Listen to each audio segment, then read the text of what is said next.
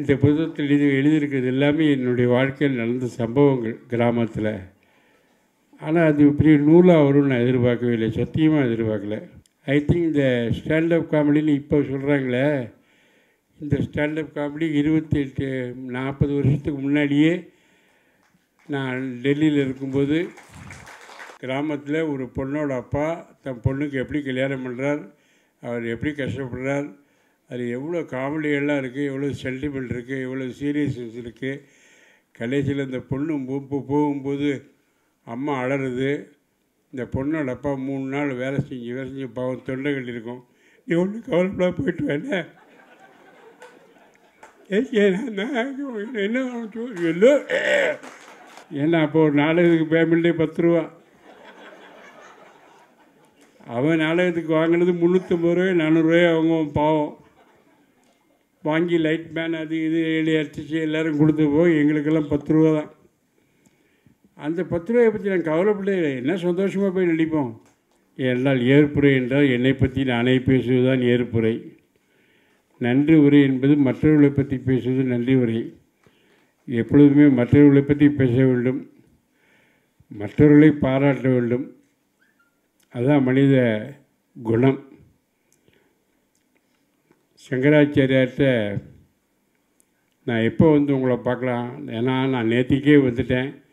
நான் நேத்திக்கு வந்தேன்னா ரொம்ப கஷ்டப்பட்டு வந்தேன், நான் போயிட்டு எப்போ வரணும் அப்படின்னாரான். நான் போனதுக்கப்புறம் நீ வா அப்படின்னாரான் அவர். எனக்கு ஒன்றுமே புரிய தூக்கி வாரி போட்டுடுத்து. என்னடா அது நான் போனதுக்கப்புறம் வாங்குறாரு என்னன்னு தெரியல, யார்கிட்டயோ கேட்டாரான். இங்கே அடிக்கடி பேசும்போது நான் சொல்கிறேன் இல்லையா, அது உங்கள்கிட்டேருந்து போனதுக்கப்புறம் வாங்கன்னு அர்த்தம் அப்படி சொன்னார். அதனால் ஒய்ஃப் நினச்சிப்பா பொய்யெல்லாம் சொல்கிறாருன்னு. அப்படி வீட்டில் ஒரு நாள் கூட இல்லையே,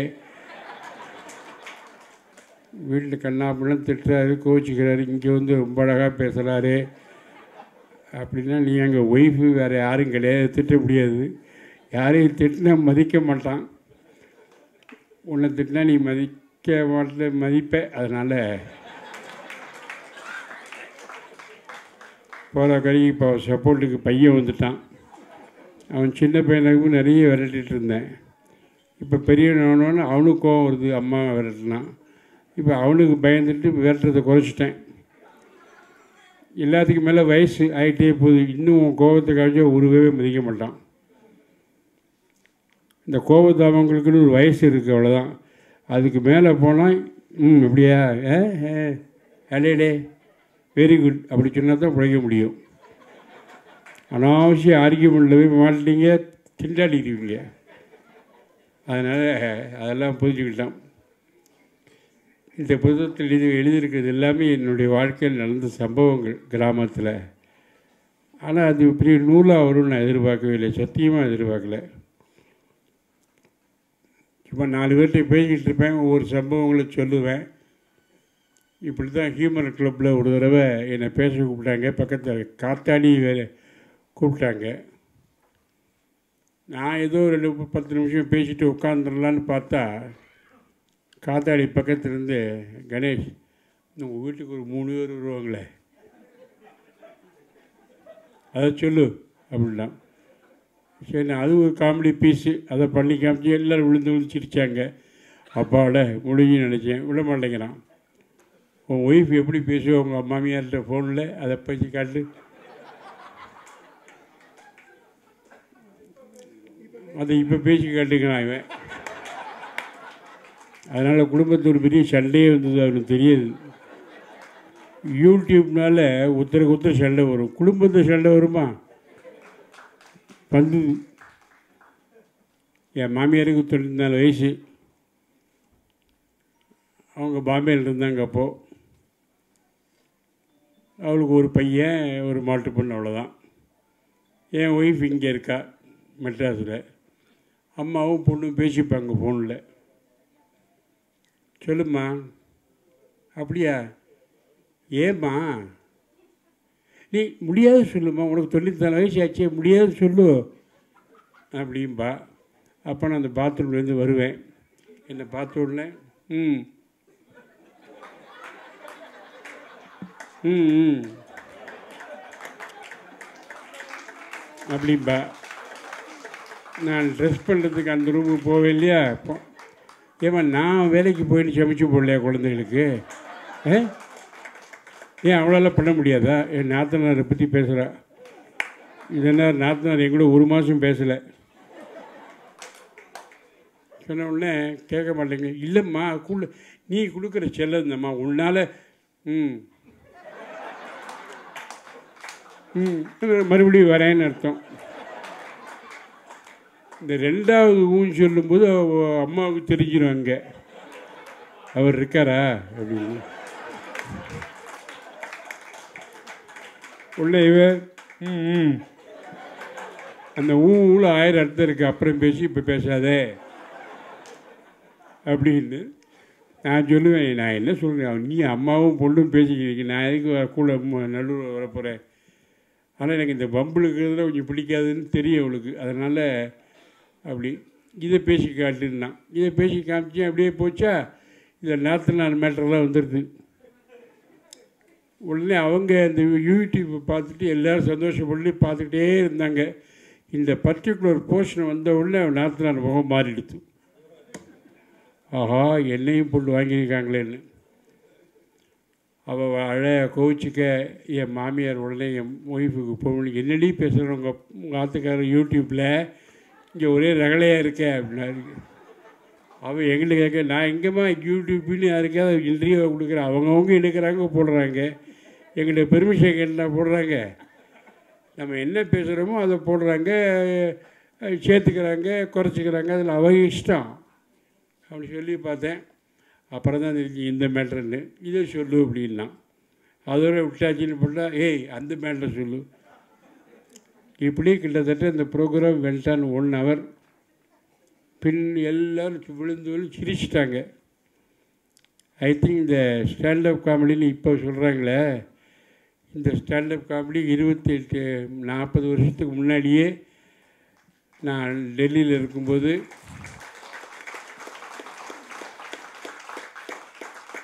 நாடகம் போடுறதுக்காக பாம்பே போயிருந்தேன். அங்கே பாம்பே போயிருக்கும்போது அவங்க நாடகமெல்லாம் போடாச்சு. சண்முகானந்த ஹாலில் எங்களுக்கு ஒரு பாராட்டு விழா. அப்போ நான் ஏர்ஃபோர்ஸில் இருக்கேன். I was not an actor. அப்போது அவங்க எங்களுக்கு பாராட்டு விழாலாம் பண்ணும்போது அந்த டேரக்டர் சொன்னார், கணேஷ் அவங்க பாராட்டு விழா பண்ணுறாங்க, எல்லாம் பண்ணுறாங்க, நீ ஏதாவது ஒரு மோனாக்டிங் மெமிகிரி ஏதாவது பண்ணிட்டாலே கொஞ்சம் மானத்தை காப்பாற்றினார். சரின்னு மைக்கை பிடிச்சி கல்யாணம் பண்ணி பாருன்னு ஒரு நிகழ்ச்சி ஒன்று 20 நிமிஷம் பேசினேன். நான் ஸ்டாப். கிராமத்தில் ஒரு பொண்ணோட அப்பா தன் பொண்ணுக்கு எப்படி கல்யாணம் பண்ணுறார், அவர் எப்படி கஷ்டப்படுறார், அது எவ்வளோ காமெடியெல்லாம் இருக்குது, எவ்வளோ சென்டிமெண்ட் இருக்குது, எவ்வளோ சீரியஸ்னஸ் இருக்குது. கடைசியில் இந்த பொண்ணு போகும்போது அம்மா அலறுது. இந்த பொண்ணோட அப்பா 3 நாள் வேலை செஞ்சு பாவம் தொண்டைகள் இருக்கும். நீ ஒன்றும் கவலைப்படாம போயிட்டு வேணே என்ன எல்லோ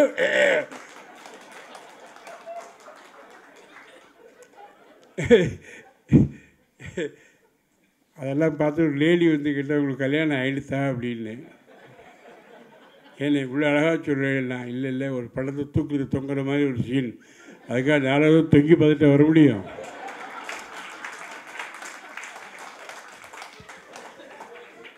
அது மாதிரி நடந்து பார்த்தேன், அதை அப்படியே சொன்னேன் அப்படின்னேன்.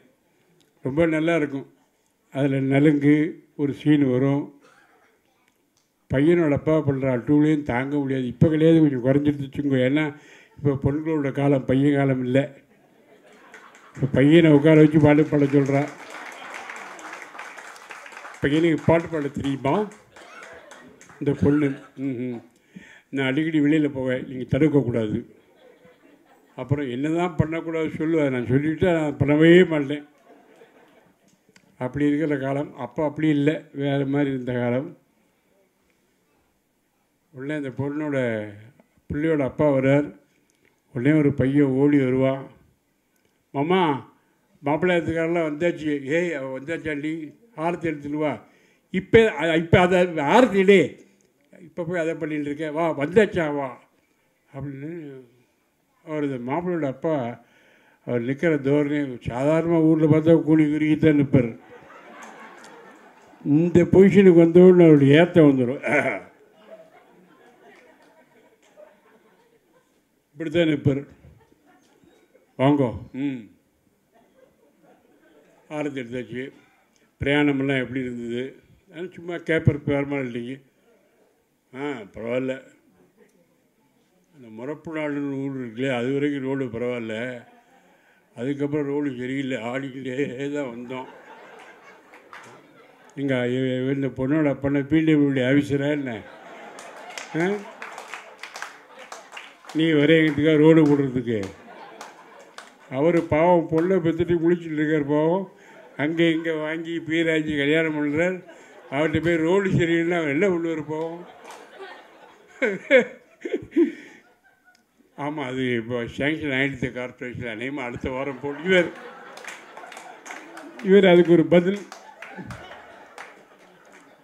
என்ன சாப்பிட்றார்? எனக்கு காப்பி போகிறோம். பையனுக்கு டே இல்லை 6 லட்சம் போட்டுட்டாவா? அவன் வீட்டில் ஒன்று காப்பி கொடுக்க நாதி கிடையாது.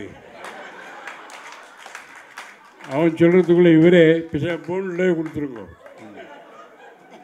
சக்கரை போடலாம் ஒன்றும் ஆலிவர்.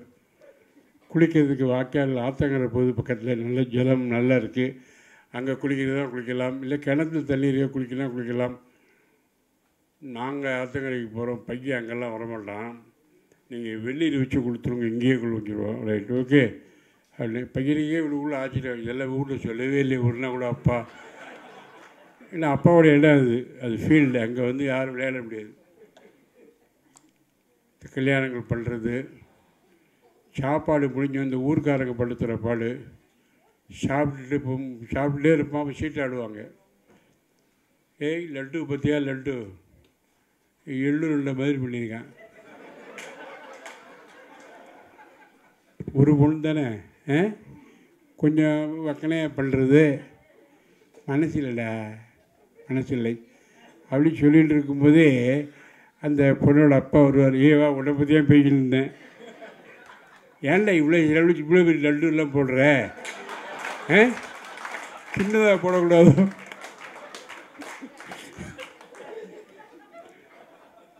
எப்பா இதெல்லாம் நான் கண்கூட பார்த்தவன். அப்புறம் நலுங்கில் ஒரு பாட்டி, வயசான பாட்டி. அவளுக்கு நலுங்கு பாட்டு பாடினா ரொம்ப பிடிக்கும். ஆனால் மற்றவளுக்கு பிடிக்க வேண்டாமா?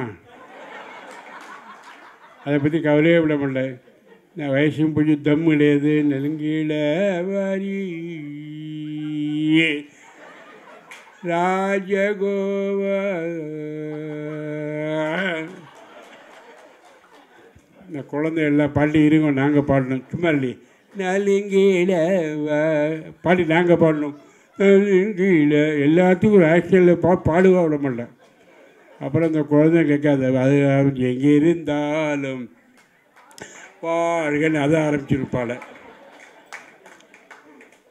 இப்படி ஒவ்வொரு சீனாக போய் கடைசியில் இந்த பொண்ணு ஊருக்கு போகும்போது சென்டிமெண்ட் வரும். ஊருக்கு போகும்போது ஒரு பாட்டி இருப்பாள், பக்கத்து வீட்டு பாட்டி. அவள் இந்த வீட்டு பாட்டிகிட்ட கண் தெரியாது பாவம். துளசி மாலையை வச்சு ஜெபம் பண்ணிட்டுருக்க ராம ராமான்னு. பேத்தி பரவடாச்சு. அப்படியா? சரி சரி, கல்யாணத்தை நல்லா பண்ணிட்டான் அப்படின்னுவா. உடனே பொண்ணு வரும். பாட்டியில் நமஸ்காரம் பண்ணுறா பேத்தி. ஏய் நல்லா ரெடி. பாட்டி ரொம்ப அழமாட்டா. நல்லா இரு அப்படி சொல்லிட்டு விட்டுருவா. அம்மாட்ட வருவா. போயிட்டு வரேம்மா. நிறைய செய்யணும். பொங்கலுக்கு செய்ய என்ன செய்கிறேன். எதுக்கு மாடற போகிறோம் அப்படி. அதுக்குள்ள அப்பா கழுக வந்துடும். போயிட்டு பண்ணுறோம். அதோடு அவங்க அப்புறம் வாசலில் வண்டி வந்துடும். மாப்பிள்ளையும் முன்ன புறப்பட்டு போவாங்கன்னு பெரிய விஷயம் இது. அப்பா நிறைய பேர் அழுதுட்டா லாஸ்ட் சீனை பார்த்துட்டு. இந்த ஸ்டாண்டப் காமெடி நான் 40 வருஷத்துக்கு முன்னாடி சண்முக ஆனந்தாரில் போட்டேன். அதுக்கப்புறம் தான் இப்போ நீங்கள் பார்க்குற ஸ்டாண்டப் காமெடி எல்லாம்.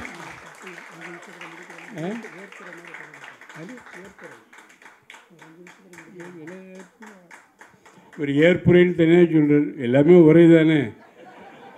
என்னுரை ஏற்புரை, தன்னுரை தனி உரை, ஏதோ ஒன்று. அவர்களை பேசியது முன்னுரை, அவ்வளோதான்.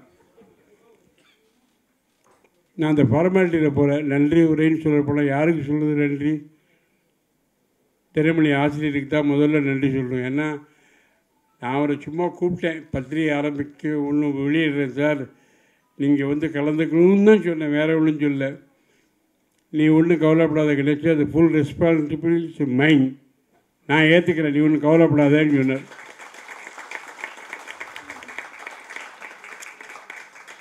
பாரதியார் விழா எட்டயபுரத்தில் நான் பாரதி வீட்டுக்கு போய் பாரதியாருக்கு மாலையெல்லாம் போட்டு நானும் உரத்த சிந்தனை இல்லாமல் எல்லாருமா வந்துட்டோம்.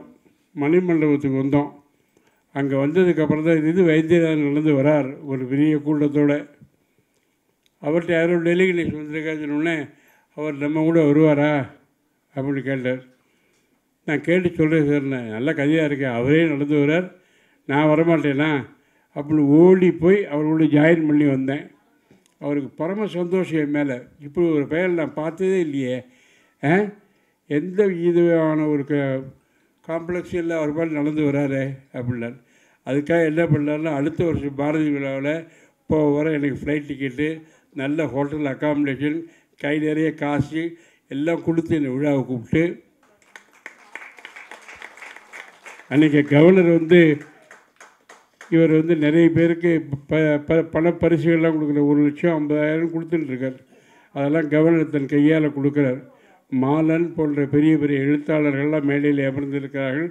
அந்த மேடையிலே என்னை உட்கார வைத்த ஒரு பெருமை உடையவர் அவர். என்ன புண்ணியம் செய்தனே இறைவா அப்படின்ற மாதிரி எனக்கு எப்படித்தான் அவர் நண்பன் ஆனாவது இல்லை, எனக்கு அது ரொம்ப புண்ணியம். இன்றைக்கி இந்த விழா இவ்வளோ சிறப்பாக இருக்குன்னா உதயராம் கூட சேர்ந்துக்கிட்டு அவர் டெய்லி 40 தடவை ஃபோன் மேலே ஃபோன் போட்டு வாட்ஸ்அப் மேலே வாட்ஸ்அப் அனுப்பி தான் இந்த நிகழ்ச்சி நடந்திருக்கு. ஆமாம், சிவசங்கரி அம்மாவை போய் கேட்டேன். அவங்களுக்கு 1000 கொஞ்சம் ஒர்க்கெல்லாம் இருந்தது. எல்லாம் ஒரே ஒரு வார்த்தை சொன்ன, நீங்கள் வந்தால் எனக்கு கொஞ்சம் கௌரவமாக இருக்கும் அப்படின்னேன். உடனே நான் வரேன் கணேஷ், டோன்ட் வரி அப்படின்னா. அப்புறம் வீட்டில் போய் பார்த்து பேசிகிட்டு இருந்து பத்திரிகை கொடுத்துட்டு வந்தேன். வந்துட்டாங்க. வந்தது மட்டும் இல்லை, என் புத்தகத்தை முழுசாக படித்து நான் என்ன எழுதுன்னு மறந்து போச்சு, அதெல்லாம் ஞாபகம் வருது இப்போ படிக்க சொல்லும்போது. அந்த அளவுக்கு அழகாக எழுத சொன்னாங்க ஒவ்வொரு விஷயத்தையும். அதே சுதா சேஷன் பற்றி சொல்லவே வேண்டாம். இன்றைக்கி காலம்பரை தான் சிவசங்கரி அம்மா பற்றி சொல்லும்போது ஒரு விஷயம் பேப்பரில் படித்த ஒரு பத்திரிகையில், அதில் வந்து மாப்போ சிவஞானம் அவர்கள் இந்த கைத்தறி சேலையை தான் எல்லோரும் வாங்கணும், நம்ம நாட்டு மக்களுக்கு வேலை கொடுத்த மாதிரி இருக்கும், நல்ல புடவை அதை உடுத்த சொல்லுங்க எல்லாரையும் அப்படின்னு சொன்னால், அதுக்கு ஒரு பிரபலமான சினிமா நட்சத்திரங்கள் யாராவது இருந்தால் அவங்கள அந்த புடவையை கட்டிட்டு ஒரு ஃபோட்டோ கொடுக்க சொல்லுங்கள், 4 வீட்டுக்கு போய் இந்த புடவையை கொடுக்க சொல்லுங்கள் அப்படின்னு சொல்லி சொன்னாராம். அப்போ திரைஞானி தான் பத்திரிகை ஆசிரியர் பிஆர்ஓ. அவங்க என்ன பண்ணியிருக்காங்க, நேராக ஜெயலலிதா அம்மாட்ட போய் கேட்டிருக்காங்க, இந்த மாதிரி நீங்கள் வரணும்னு. அப்படியா, நான் என்னத்துக்கு, நான் எப்படி இதில் சம்மந்தப்பட்டவன்னா, இல்லை சொன்னது மாப்போ சிவஞானம், நீங்கள் இருக்கிறது சிவஞானம் தெரு, 2 ஒன்றா இருக்கிறதுனால வந்தேன்னா. ஓ அப்படி 2 ஒன்றா இருந்தால் வந்துடுவீங்களா? ஓஹோ, நான் என்னைக்கு இந்த புடவை தூக்கிட்டு தெருவா போய் விற்கணுமா அப்படின்னு கேட்டாங்களா? இல்லை, நீ ஒரு புடவை உடுத்திக்கணும், உங்களுக்கு தெரிஞ்சு யார் வீட்டுக்காவது போய் இந்த புடவை அவங்களுக்கு கொடுக்குற மாதிரி ஒரு ஃபோட்டோ எடுக்கணும்னா.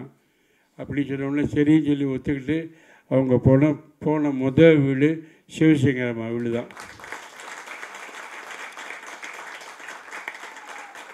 இந்த நிகழ்ச்சி நடக்குதுன்னு எப்படித்தான் தெரியுமோ தெரியல, இன்றைக்கி பார்க்க அந்த சம்பவத்தை நான் படித்தேன், வந்திருக்கு பத்திரிகையில். அப்புறம் என் மனைவியை பார்த்துட்டு, உங்கள் சிவசங்கரியை பற்றி நல்லா எழுதியிருக்காங்களே அப்படின்னா. ஓஹோ, இன்றைக்கி போகிறப்பா இதை பற்றி பேசுகிறதுக்கு அப்படின்னு.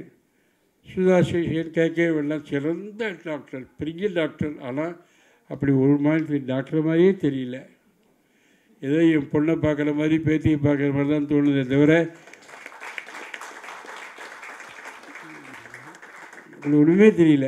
அந்த ஆன்மீகம் பேசினா அழகு தமிழ்ங்கிறாங்களே, தமிழ் அந்த உச்சரிப்பு வடமொழியும் தமிழும் கலந்து அவர் பேசுகிற விதம் ரொம்ப அற்புதம். அது மட்டும் இல்லை, பேசும்போது எப்படி பேசணும்னு டியூஷன் எடுக்கிறாங்க. யாரையும் திட்டி பேசாதீங்க, என்ன அற்புதமான விஷயம் தெரியுமா? அதை ஃபாலோ பண்ணால் லைஃப்பில் நல்லா இருப்போம். யாரையும் தரக்குறைவாக பேசாதீங்க, யாரையும் திட்டி பேசாதீங்க, அன்பொழுக பேசுங்கள்,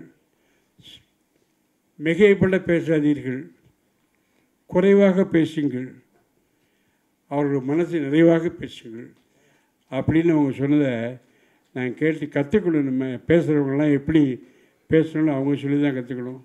அவங்க இன்றைக்கி வந்ததுக்குள்ள அவங்களுக்கு ஒன்றும் பெருமை இல்லை, சத்தியமாக சொல்கிறேன். எனக்கு பெருமை இங்கே வந்திருக்கிற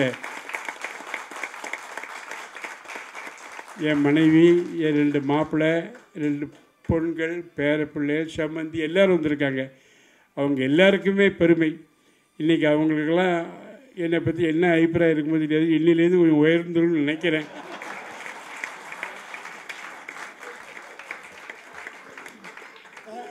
ஒரு சில உயருக்கு ஒரு சிலர் காரணம் இல்லையா, அதுதான், வேறு ஒன்றும் இல்லை. அதே மாதிரி இவங்க ஜீவ நாராயணர் மாதிரி தான், ரொம்ப ஸ்ட்ரிக்ட்டு. இந்த வாழைப்பழம் மாம்பழம்லாம் கொடுத்து பையனை பாஸ் பண்ணவே தாத்தா கேட்டாரே, அவங்க ஜீவ நாராயணர் மாதிரி. அவருக்கு ஏன் ஜீவ நாராயணன்னு பேர் இருந்துன்னு எழுதியிருக்கேன். அதில் கவர்மெண்ட் ஆர்டர்னு பேர். அவருக்கு வந்து கவர்மெண்ட் ஆர்டர், அதாவது ஒரு பையன் ஸ்கூலில் கலாண்டா பண்ணி தப்பு பண்ணிட்டான்னா அவனை அந்த ஃபர்தர் படிப்பு படிக்காமலே விடுறான். அவன் படிக்கவே முடியாது, எந்த காலேஜுக்கும் போக முடியாது. ப்ரொவிஷனலி எலிஜிபிள் ஃபார் ஹையர் ஸ்டடீஸ்னு ஒன்று இருக்குது எஸ்எஸ்எல்சி சர்டிஃபிகேட்டில். அதை ஒரு ரெண்டிங்கால் ஒரு அடித்து கீழே கையெழுத்து போட்டாச்சுன்னா அவன் எந்த கல்லூரிலையும் படிக்க முடியாது. அந்த பவர் யாருக்கு உண்டுன்னா டிஸ்ட்ரிக்ட் எஜுகேஷன் ஆஃபீஸருக்கு தான், டிஓக்கு தான் உண்டு, ஹெட்மாஸ்டருக்கெல்லாம் கிடையாது. அப்படி அந்த பவர் கிடைச்ச ஒரே ஹெட்மாஸ்டர் யாருன்னா இந்த நாராயணியர். அதனால தான் அவருக்கு பேர் ஜியோ நாராயணியர் பேர். அவர் அப்படி தான் இருந்தார். அவர் ஜாதி மதம் யாருக்கும் பயப்பட மாட்டார். குழந்தை நல்லா இருக்கணும், ஸ்கூல் நல்லா இருக்கணும், அவ்வளோதான். எதிர்த்த வீட்டில் இருக்கேன் சார், எங்கள் வீட்டில் மாமரம் இருக்குது, தென்னை மரம் இருக்குது, நெல்லி மரம் இருக்குது. எங்கள் தாத்தா எல்லாத்தையும் எடுத்துகிட்டு போகிறோம். என்ன இந்த வருஷம் எஸ்எஸ்எல்சி எக்ஸாமினேஷன், அதுக்கு ஒரு செலெக்ஷன் டெஸ்ட் உண்டு. அதனால் இவரை பாடி இறக்கப்பட்டு ஏதாவது பண்ணணும்னு சொல்லிட்டு போய் இவர் வச்சா, அவர் இப்படி இல்லை உங்கள் பையனை பாஸ் பண்ண வைக்கணும்னு நினைக்கா, எடுத்துகிட்டு போங்கன்ட்டார். அது மாதிரி இதெல்லாம் எங்கள் ஊரில் நடந்த சம்பவங்கள். என் கூட ஒரு கிளாஸ்மேட்டு, என் கூட படித்தவன், இப்போ அவனுக்கு கொஞ்சம் உடம்பு தெரியல, பேரலிட்டிக் ஸ்ட்ரோக் வந்து கொஞ்சம் வருஷங்களாகவே வீட்டில் உட்கார்ந்த நிலைமையிலே இருக்கான். அவன் பாண்டியோட இன்டர்வியூ பார்த்துருக்கான். பார்த்துட்டு அதில் இந்த ஜீவ நாராயணனை பற்றி அவர் கேட்ட கேள்விக்கு நான் சொன்ன பதில் வந்திருந்தது. பார்த்துட்டு, கணேஷா கணேஷா நான் வீரமணி பேசுகிறேன்டா. சொல்லுடா, எப்படி இருக்குது, உடம்பு எப்படி இருக்குது? அப்படியே தான்டா இருக்குது. நான் பாட்டு வீட்டுக்குள்ளேயே வாழ்க்கையை ஓட்டிகிட்டு இருக்கேன். இந்த பாண்டே இன்டர்வியூ பார்த்தேன்டா, அதில் ஜீவ நாராயணனை பற்றி சொல்லியிருந்திய, எப்படிடா ஞாபகம் வச்சுருக்க அப்படிங்கிறான். ஸோ அந்த காலத்தில் என் கூட படித்த பையனுடைய மனசை கூட தொடக்கூடிய அளவுக்கு உங்கள் இன்டர்வியூ அமைஞ்சிருக்கு.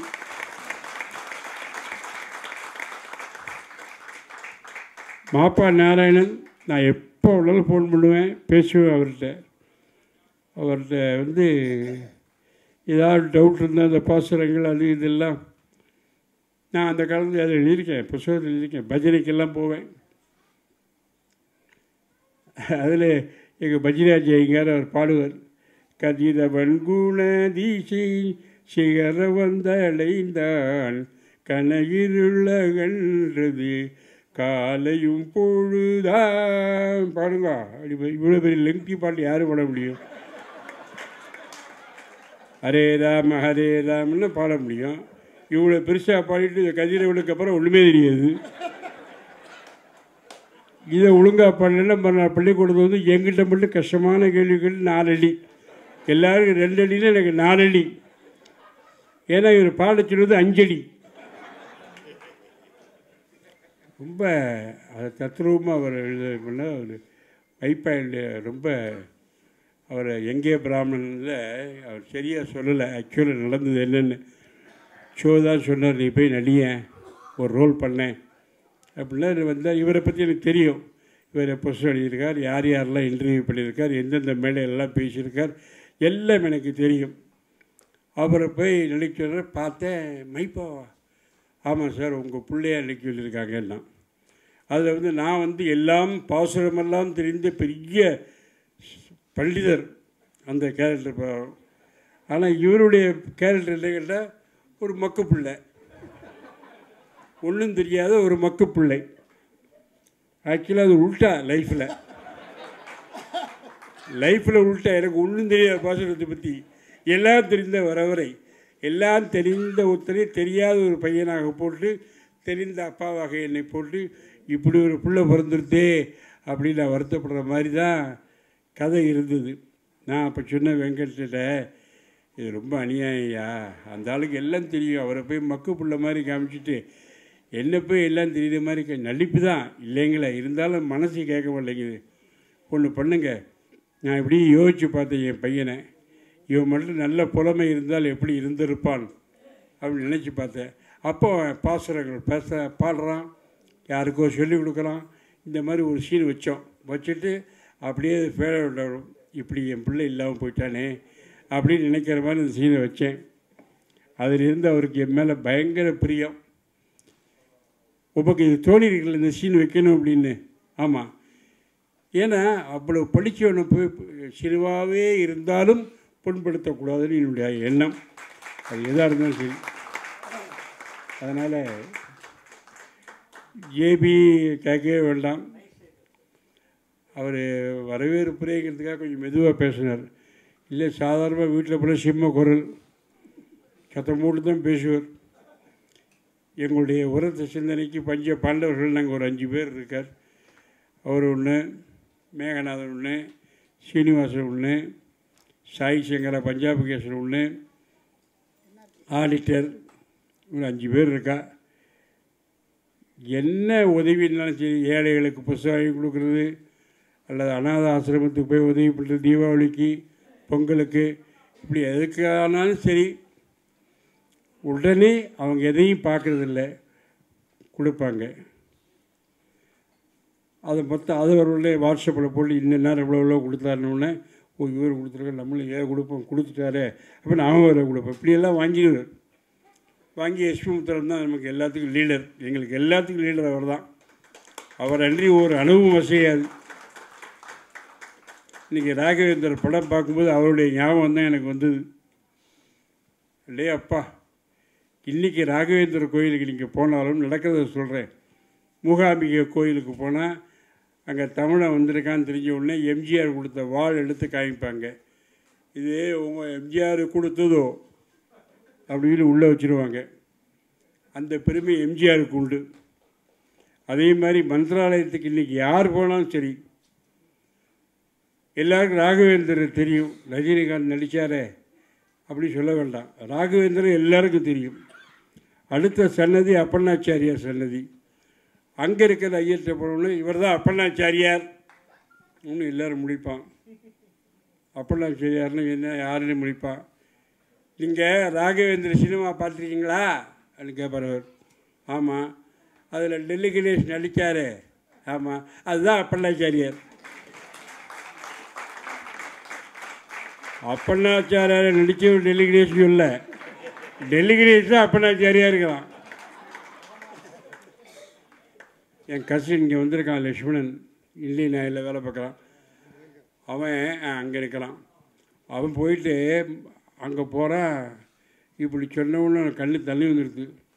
கணேஷா, உன் பேரை இங்கே சொல்கிறாங்களான்னா, டெய்லி சொல்கிறாங்களா? டெய்லி சன்னிதானத்துக்கு வர்ற அத்தனை தமிழர்கள்ட்டையும் டெல்லி கணேஷ் தான் அப்பண்ணாச்சாரியார் என்று சொல்கிறார். அந்த மாபெரும் புண்ணியத்தையும் பாக்கியத்தையும் எனக்கு கொடுத்த பெரிய மகான் யாருன்னு கேட்டால் முத்துராமன் சார். அவர் சூப்பர் ஸ்டாரை மட்டும் உருவாக்கலை, ஒரு ஸ்பிரிச்சுவல் மேனையும் உருவாக்கியிருக்கார், அப்படி தான் சொல்லணும். வரதராஜன், டிவி வரதராஜன் என் நண்பர், கேட்கவே வேண்டாம், அவர் வந்திருக்கார். நான் சும்மா வாட்ஸ்அப்பில் அனுப்பினேன், ஒரு ஃபோனில் கூட வாயான்னு கூப்பிடல, இருந்து வந்திருக்கார். அந்த பத்திரியோடு இன்னொரு பத்திரி வந்திருக்கார், நடிகர் பத்திரி, எல்லோரும் வந்திருக்காங்க. ரொம்ப மனசு நிறைவாக இருக்குது. இது எல்லாத்துக்கும் காரணம் உரத்த சிந்தனை அப்படிங்கிற அமைப்பு. ரெண்டாவது மூல காரணம் யாருன்னு கேட்டிங்கன்னா மத்தியமர் பத்திரிகையில் போட்டது. எனக்கு உறுதுணையாக இருந்து என்ன வேலையாக இருந்தாலும் என்கிட்ட கூட நான் பார்த்துக்கிறேன்னு சொன்ன humour club Sekar and group.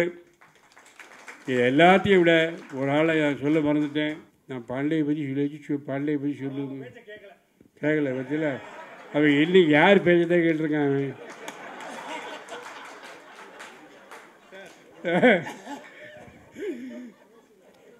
எல்லாத்துக்கும் மேலே பிள்ளையார் சுழின்னு ஒன்று எனக்கு ஞாபகத்துக்கு வருது. ஞானப்பிரகாசம் வந்திருக்கு சார். எங்கே எந்திருங்க சார், இங்கே வாங்கலாம், கொஞ்சம் முன்னாடி வாங்கலாம் ப்ளீஸ், கொஞ்சம் வாங்கலாம் முன்னாடி.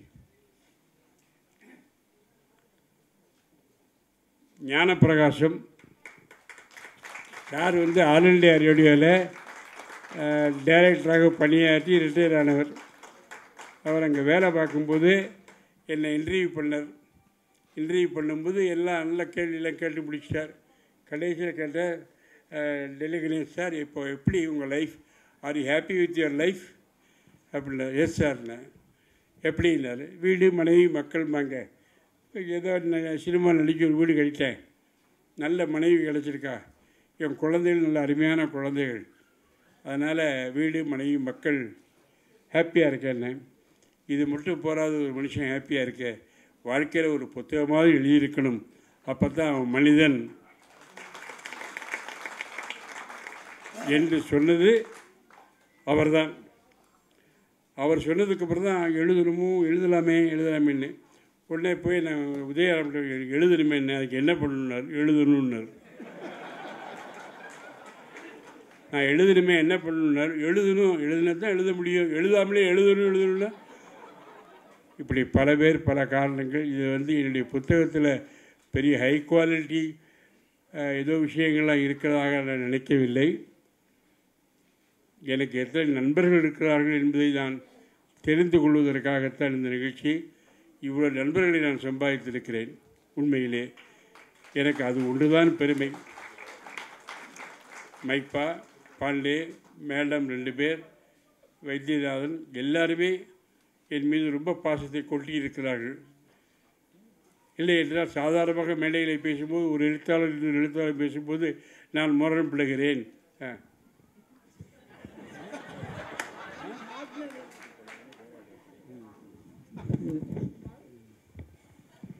இப்படி மேடைக்கு ஒரு ஆள் இருப்பான்,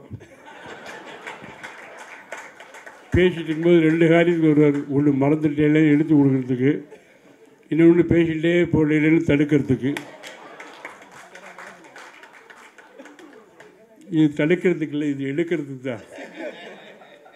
நீங்கள் காத்தாடியை பற்றி சொல்லலையே அப்படிங்க. நான் காத்தாடியை பற்றி சொன்னேனே. நான் ஆரம்பத்தில் பண்ண மோனாக்டிக்கு காரணமே காத்தாடி தானே. காத்தாடி எனக்கு வந்து என் லைஃப்பில் அது மறக்க முடியாத ஒரு கேரக்டர். ஏன்னா நான் டெல்லியிலேருந்து வந்து ஏர்ஃபோர்ஸை விட்டு வந்துட்டு மெட்ராஸ் வந்து சாயந்தர நேரங்களில் பொழுது போகாமல் நாடகங்கள் பார்க்கும்போது நான் பார்த்த நாடகங்களிலே காத்தாடி ராமூர்த்தி நாடகமும் ஒன்று. அதை பார்க்கும்போது அந்த நாடகத்தில் நடித்து கொடுத்த டிடி சுந்தரராஜன் என்பவர் டெல்லியிலே கூட நடிச்சிட்டு இருந்தார். அவர் காத்தாடி கூட்டு, காத்தாடி இவர் பேர் கணேசன், நல்ல நடிப்பர், he will be an asset, இந்த ஒரு வார்த்தை, he will be an asset for our troop, நீ சேர்த்துக்கோ அப்படின்னாரு. சரின்னாரு. அப்புறம் ஒரு நாடகம் போட்டார். நான் போனேன், எனக்கு ரோல் கொடுத்தார். முதல்ல ஒரு ரோல் கொடுத்தா அதை நான் பண்ணேன். அதுக்குள்ளே இன்னொரு நல்ல ரோல் இருந்து அதை வேறு ஒருத்தர் கொடுத்துருந்தார். அவன் அங்கேருந்து வந்து இந்த ரோல் வேணாண்டா என்னவோ மாதிரியா இருக்குது என்ன. அப்போ வேறு ரோல் கொடுத்தா மட்டும் நடிச்சிருவியா? அது வழக்கம் கேட்குற கேள்வி. வேறு ரோல் கொடுத்தா மட்டும் நடிச்சிருவியா? நீங்கள் எல்லா ரோலையும் ஒரே மாதிரி தாண்டா பண்ண போகிற, எந்த ரோலாக இருந்தானே அப்படின்னாரு. இல்லை எனக்கு வராதுன்னு. இப்போ போல நீ அதை அவர்கிட்ட கொடு, அந்த ரோல்லையும் எடுத்துக்கோ அப்படின்னு கல்யாண மண்டபத்தோட சத்திரத்து மேனேஜர் ரோலை அவர்கிட்ட கொடுத்துட்டு மாம்பழம் குச்சேலருங்கிற ஒரு கேரக்டரை எனக்கு கொடுத்தார். அது எப்படியோ ஒரு நல்ல ஒரு சிங்கரைசேஷன் அவ்வளோ ஒத்து போச்சு. அந்த நாடகத்தில் காத்தார் ராமூர்த்திக்கு கிடைச்ச கிளாப்புக்கு அப்புறம் அதிகமாக கிளாப் ஆன ஆள் நான் தான்.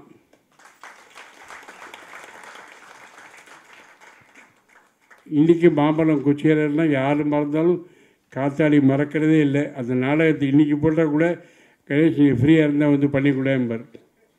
நானும் போய் பண்ணி கொடுக்குறேன். ஆமாம். ஆனால் இன்றைக்கி பண்ணாலும் முதல் நாள் பண்ணும்போது என்ன பயம் இருந்ததோ அந்த பயம் இன்றைக்கி இருக்குது எனக்கு. அது போகிற என்னை விட்டு அவன் திட்டுவான், எத்தனை தடவை பண்ணியாச்சு, ஏன்டா உயிரை வாங்குறேன் நீ அப்படிமா. நானாக வாங்கினேன், நீ மெனக்கு என்னை கூப்பிட்டு உயிரை வாங்குங்க அப்படிலாம் நாங்கள் பேசிப்போம். வெளியூர்களுக்கு நாடகம் போடும்போதெல்லாம் ரயிலில் ஏகப்பட்ட கலாட்டா பண்ணிட்டு போவோம். விழுந்து விழுந்து சிரிப்பான். ஒரு இடத்துல ரயில் நின்றுடுது பிளாட்ஃபாரத்தில், கொஞ்சம் கிராசிங் ஏதோ வண்டி போகுதுங்கிறதுனால உட்காந்துருக்கோம். நான் உட்காந்துருக்கேன், பக்கத்தில் என் கூட ஒரு நடிகர் உட்காந்துருக்கேன். 2 பேரும் பேசிக்கிறோம். நீ சொன்னது தப்பு, நான் என்ன சொல்லி சொன்ன, நீ என்ன தப்புங்க, சொன்னது தப்புடாங்க தான், நான் சொன்ன தப்பா, கொள்ளுது, கொள்றா பார்ப்போம், யார ஒரு காலம். பேசஞ்சர்ஸ் எல்லாம் இங்கே வந்துட்டாங்க கூட்டம். அங்கே பெல் அடித்து வண்டி பண்ணுறோம்ல, நானே வா போகலாம் அப்படி. அப்போ தான் தெரியும் உங்களுக்கு எல்லாருக்கும் இது நடிப்பு அப்படின்னு. நடிக்கிறாங்கய்யா அப்படின்னு. ஒருத்தர் அடிக்காமல் விட்டால ஓடி வந்துட்டோம். இந்த மாதிரி ஏகப்பட்ட தமாஷ் நடக்கும். ஒவ்வொரு நாடகமும் எனக்கு பொக்கிஷங்கள். அவர் கொடுத்த முதல் நாடகம் டவுரி கல்யாணம், பின்னால் படமாச்சு. அதில் பண்ண அதே கேரக்டர் விசுவல் டைரக்ஷனில் டவுரி கல்யாணம்னு பண்ணேன். அதுக்கு அடுத்தது பட்டண பிரவேசம், அதுதான் முதல்ல படமாக வந்தது. அது பாலச்சந்திரன் டைரக்ட் பண்ணார். அது நாடகத்தை பார்த்துட்டு தான் கூப்பிட்டாரு. அதுதான் நடிகை நாகத்து என்ன, அது ஒன்று. அதுக்கு அடுத்தது சிரித்துக்கொண்டே அழுகிறோம், அதுதான் ஊருக்கு உபதேசம்ங்கிற டைட்டிலில் திரு எஸ்பி முத்துராமன் அவருடைய டைரக்ஷனில் அந்த படம் வந்தது. அந்த படத்தில் டைட்டிலில் நான் ஏதோ பேசுகிற மாதிரி இருக்கும், மியூசிக் மட்டும் வந்துட்டுருக்கும், டைலாக் வராது. அப்போ அவர் சொன்னார், உங்களுக்கு ஏதாவது ஸ்லோகங்கள் மந்திரங்கள் ஏதாவது இருந்தால் சொல்லுங்களேன், அதை நான் வந்து அப்படியே கேப்சர் பண்ணி போட்டுக்கிறேன் அப்படின்னாரு. சரி சார்னேன். நான் வாரியார், புலவர் கீரன், இப்படி இவங்க எல்லோரும் பேசுறதையும் கேட்டிருக்கேன். ஒருத்தர் எப்படி பேசுவாங்களோ அந்த பேச்சை நான் அப்படியே பேசி காமிச்சேன். மக்கள்லாம் சிரித்தாங்க. சிரிச்சதையும் கேமராவில் எடுத்தாங்க.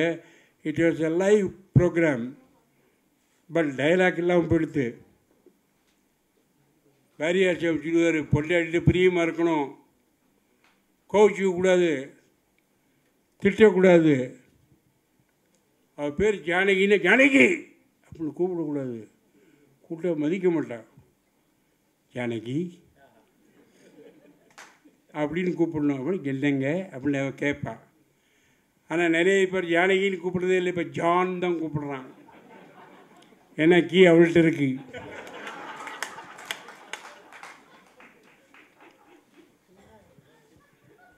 இதை மாதிரி அவரை மாதிரி புலவர் கீரை வேறு மாதிரி வெளியுடன் போல எடுக்குகிறார்கள். இதனால் அதனால் அந்த இப்படி சில பேர் இப்படி ஒருத்தராக நான் பேசி காமிச்சு இந்த 20 நிமிஷம் டைட்டிலில் என்னுடைய காட்சிகளை படமாக்கி காட்டியவர் தான் திரு எஸ்பி முத்துராமன். அவர் இங்கே உட்காந்துருக்கார்.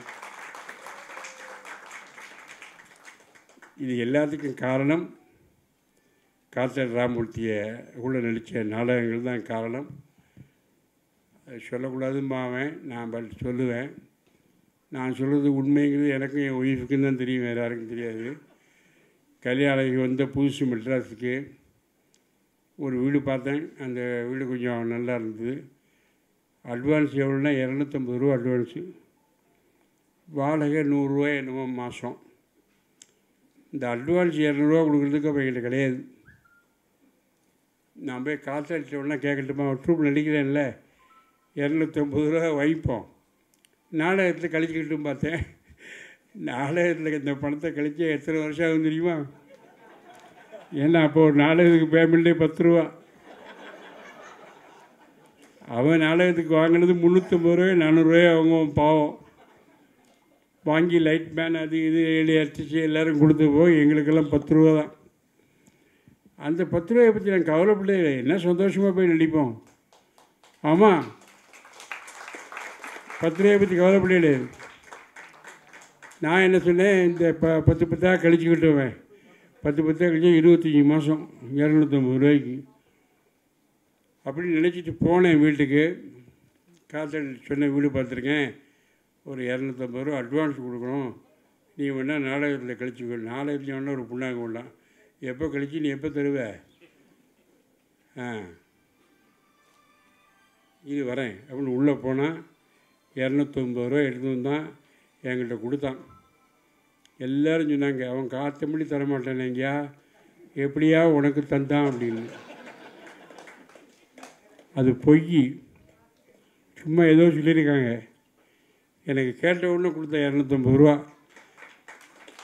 நான் என்றைக்கு 250 ரூபா அவன் கையால் வாங்கி அட்வான்ஸ் கொடுத்து மெட்ராஸில் செட்டில் பண்ணேனோ அன்னிலிருந்து அசெண்டிங் ஆர்டர், ஏரோப்ளேன் மாதிரி அசெண்டிங் ஆர்டர் தான், டிசெண்டிங்கே கிடையாது லைஃப்பில். அவ்வளோ ராசியானது.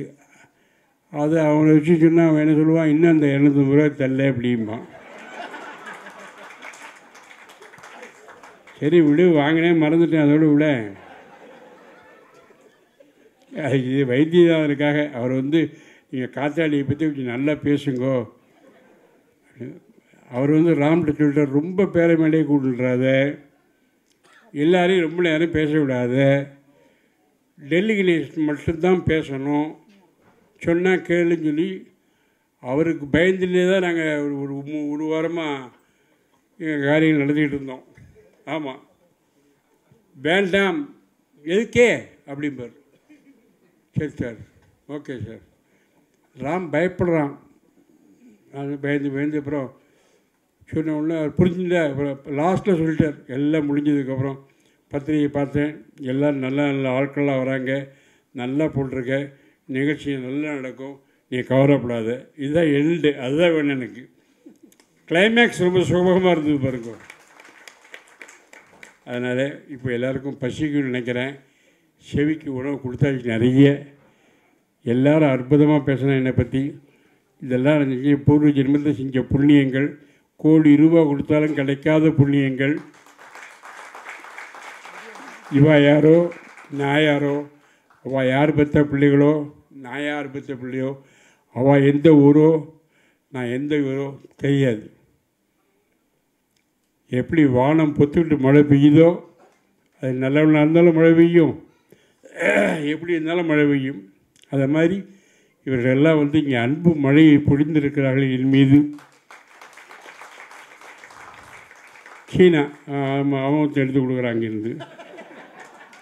சீனாவை மறந்துட்டேன்னு. சீனாவை மறக்க முடியாது. நான் எல்லோரும் என்னை பார்த்தா என்ன கேட்பான்னா, சீனா எப்படி இருக்காருன்னு எங்களுக்கு தான் கேட்பான். நானும் அவனோட நிஜமும் நிழலும் போல். அவன் இப்போ பின்னியில் வேலை பார்த்துட்டு இருந்தான். ஒழுங்காக சம்பளம் தெரியல, பின்னியை மூடுறதா இருந்தது, ஒரே பயமாக இருந்தது. அவன்கிட்ட வந்தால் ஒரு நாளைக்கு மாடியில் பேசிகிட்டு இருந்தோம். இப்படி இருக்க நிலைமை, நான் சேகர் ட்ராமாவில் நடிச்சுட்டு இருக்கேன். நான் சொன்னேன், முதல்ல இந்த வேலையை விடு. அது என்ன வேலை, ஜுஜிபி வேலை? நீ சேகர் ட்ராமாவில் நடி, உங்களுக்கு நிறைய படம் வரும், அட்வர்டைஸ்மெண்ட் வரும், அதில் சம்பாதிக்கிற சம்பாத்தியமே வேறு. எங்கேயும் ஒன்றா தான் நடிக்க, இங்கேயும் இப்படி தான் நடிக்க போகிறோம், அங்கேயும் நடிக்க போகிறோம். எதுக்கு அப்படி சொன்னேன். நான் சொன்னதை நம்பி அவன் விட்டான். விட்டதுக்கப்புறம் சந்தோஷமாக இருந்தான்.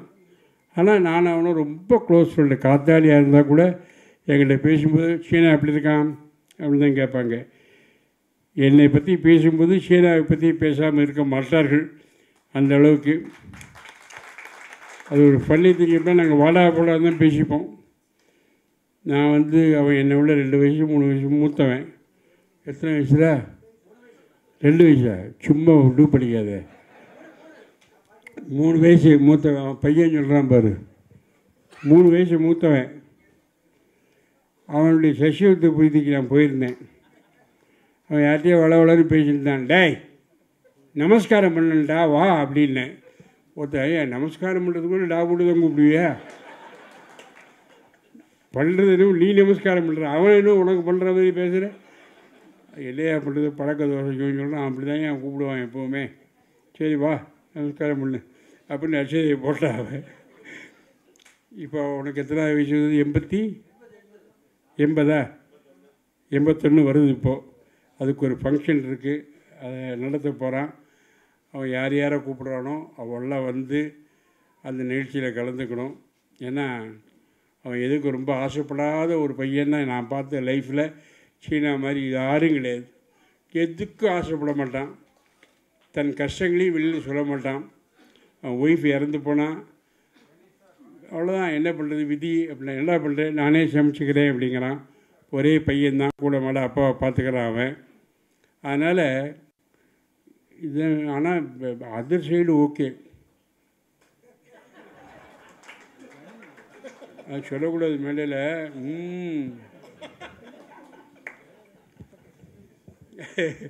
அதனால் எல்லாம் பகவான் எல்லாம் அவருக்கு கொடுத்துருக்க, ஒன்றும் கவலை இல்லை. யார்கிட்டையும் கேட்க மாட்டான், கை நீட்டி காசு தம்பி கேட்க மாட்டான். அந்த பழக்கமே கிடையாது. யாருக்காவது கொடுப்பானா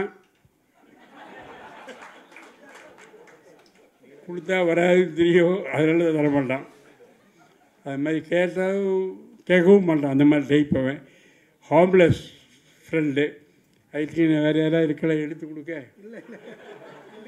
எல்லாரையும் பேசிட்டு முடிச்ச வேண்டியதுனா. இப்போ ராம் எழுந்திருக்கிறது முடியுங்கிறதுக்கு, மற்றவன் எழுந்திருந்ததெல்லாம் சொல்லுங்கிறதுக்கு, எப்போ ராம் எழுந்திருந்தாரோ முடிச்சுக்கோங்கிறதுக்கு. ஆகவே நல்ல நிகழ்ச்சி, வாழ்க்கையில் மறக்க முடியாத நிகழ்ச்சி. யார்? ஆமாம், உதயம் ராம் தான் எல்லாம் எங்களுக்கு. உதயம் ராம் உரத்த சிந்தனைங்கிற அமைப்பை ஆரம்பிக்கிறதுக்கு முன்னாடியே 30 வருஷமா 35 வருஷத்துக்கு முன்னாடியே நான், அவர், ராஜசேகர் எல்லோரும் ரொம்ப க்ளோஸ் ஃப்ரெண்டு. அதுக்கப்புறம் தான் உரத்த சிந்தனையை ஆரம்பித்தான். அதுக்கப்புறம் தான் விஷ்ணு கூட சேர்ந்த அரட்டை அரங்கம் நிகழ்ச்சி வெற்றிக்கு காரணமாக இருந்த முதுகெலும்பாக இருந்தவர் திரு உதயம் ராம் அவர்கள் தான். ஆனால் அவன் போயிட்டாங்கும்போது கண்ணீர் அழுத எனக்கு தெரிஞ்சு ஒருத்தன் யாருன்னா அது உதயம் ராம் தான். அவ்வளோ வருத்தப்பட்டான் பாவம். கூட மாட அவங்களுக்கு எல்லா உதவியும் செய்யவேன். இந்த நிகழ்ச்சிக்காக அவன் பட்ட பாடு சொல்லி முடியாது. அவனும் என் பையனு தான் அடிக்கடி ஃபோன் பண்ணிப்பாங்க. நீ உங்களை இன்னும் தொந்தரவு பண்ண, நான் மகாட்ட பேசிக்கிறேன்னு சொல்லி என் பையனை அவனுமா பேசிப்பாங்க, எல்லாம் பண்ணிப்பாங்க. You don't worry Ganesh, you don't worry Ganesh அப்படிம்பார். நான் மேனான்ட்ட பேசியாச்சு, சீனிவாசன்கிட்ட பேசியாச்சு, டோன்ட் வரி. அவர் வரலேன்ட்டார் ஏர்வாடி, அதை பற்றி கவலைப்படாதீங்கோ, பார்த்துக்கலாம் அப்படின்னு சொல்லி ஒவ்வொரு விஷயத்தையும் எனக்கு ஆக்கமும் ஊக்கமும் கொடுத்து, அவருக்கு ஒரு பேண்டு நிறைய பத்மினி பட்டாபிராமன் இருக்காங்க, நல்ல உழைப்பாளி. இந்த மீரன் இருக்கான், மேடம் இருக்காங்க, நாட்டிய பேரொழி. ஆமாம், அவங்களும் ரொம்ப ஹெல்ப் பண்ணுவாங்க அவருக்கு கூட மாட. ஆக எல்லாரையும் வச்சுக்கிட்டு தனக்கென வாழாமல் சமுதாயத்துக்கு நல்லது செய்ய வேண்டும் என்பதற்காகவே ஒரு உரத்த சிந்தனை என்ற அமைப்பை ஆரம்பித்து நடத்தி கொண்டிருக்கக்கூடிய உதயம் ராம் அவர்களும் சரி, அவர் கூட உள்ள அத்தனை பேரும் சரி, என்னுடைய மனமார்ந்த நன்றியை தெரிவித்துக் கொண்டு விடைபெறுகிறேன். வணக்கம், நன்றி.